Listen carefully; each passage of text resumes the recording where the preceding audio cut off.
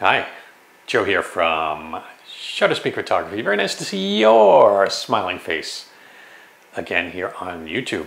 So, Viltrox had sent me out their 27mm f1.2 Pro Series lens for Nikon Z. And I was like, 27mm, that's kind of an odd focal length. But it is an f1.2.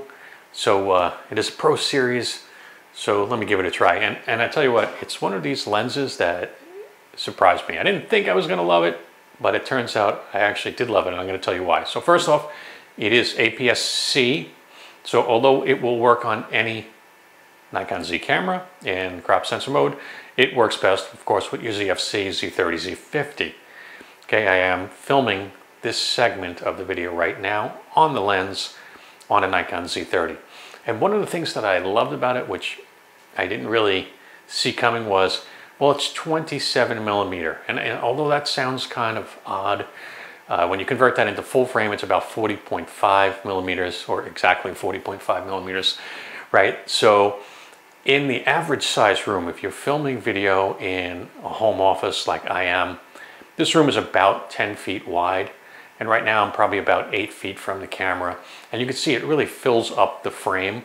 So the focal length is actually perfect for indoors, for, like I said, like a home office type setup, especially vlogging, things like that. YouTube videos, content creators are gonna love this focal length.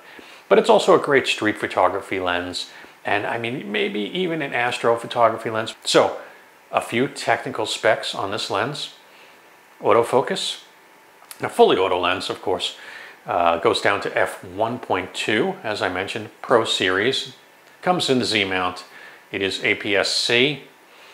In terms of lens elements, there are 15 elements arranged into 11 groups. And on the Nikon Z, it gives you a viewing angle of 55.2 degrees. There are 11 aperture blades for nice, dreamy bokeh. And, of course, internal focusing system, a silent stepping motor. Let's see what else is important. 605 grams, so it's not overly heavy. It actually feels pretty good on a Z30. Overall, again, it's one of these things that just kind of surprised me.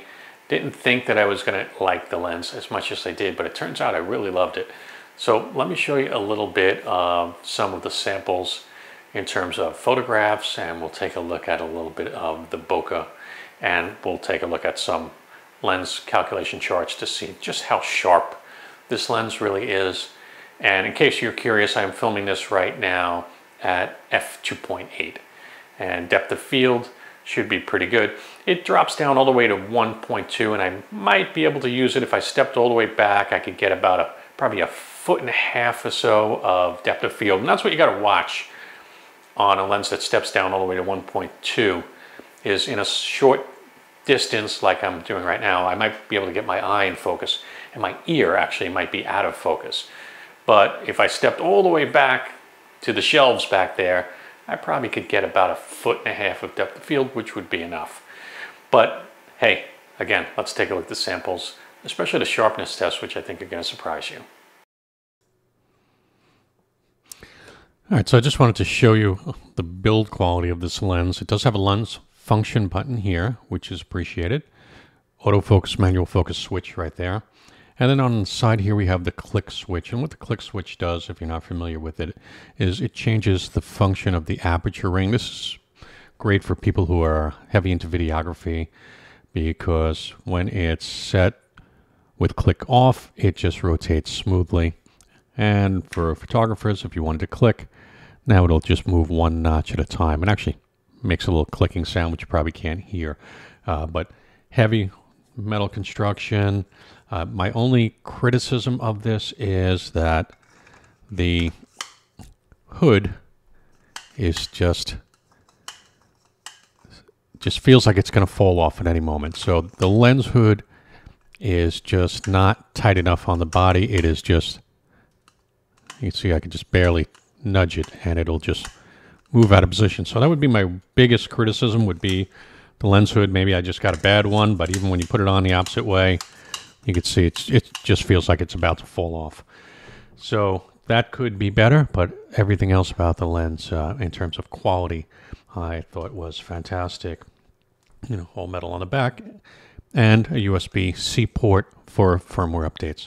So build quality otherwise seems fantastic, with the exception of this connection to the lens hood. Again, your mileage may vary there. Let's take a look at some images. Okay, so some basic pictures here at f11, and the lens, of course, does very well at f11. The TARDIS, Doctor Who, I mean, hey, sci-fi, it's me. What did you expect, right? Let's take a look at some other ones again. At f11 and the Mystery Machine, and it just performs really well. I mean, you can see a nice, sharp, crisp detail, you know, a real nice looking image coming out of this lens. And of course the Batmobile, again f11, and you see again it's just a super sharp image there. You know, it just does an absolutely wonderful job. These are straight out of camera and just, you know, phenomenal pictures. Some HDRs, so we'll take a look at that. This is at f4 right here, and you can see again, I mean, it looks great. We got great depth of field here, setting sun, and, you know, just a wonderful image. f8, everything looking good. And another one at f8 as the sun just drops below the horizon there. And again, just nice sharp images coming out of this lens. So let's look at some test charts, and this is really going to kind of tell the tale here. So this is at f1.2, and center sharpness is kind of what you'd expect at 1.2. It's good. It's not amazing, and corner sharpness looks pretty good, right? So let's compare it to 1.8, and you can see at 1.8 everything just now just pops right in and gets super sharp, or much sharper than 1.2, which again, as you would expect, and corners look amazing. And then as we move up, 2.8, looking fantastic. This is f4. You know, we got great color, reproduction, corners look good. You know, everything here that we would expect. So again, just the lens performing very well. Same here at 5.6, at f8.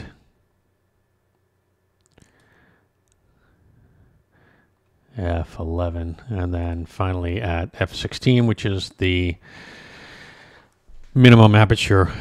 So, and you can see it's not, again, and it's typical of these Viltrox lenses at 16. It's like, yeah, it's good. It's the same as like around almost f1.2, but you know, to me, the sweet spot of this lens is somewhere around 5.6 to 8, where it is just tack sharp, looking amazing. Look at the corners, color, you know, everything here that you could ask for. You know, the lens is performing wonderfully. That's at 5.6. And let's take a look at f8. And again, same thing at f8. Everything looks just fantastic.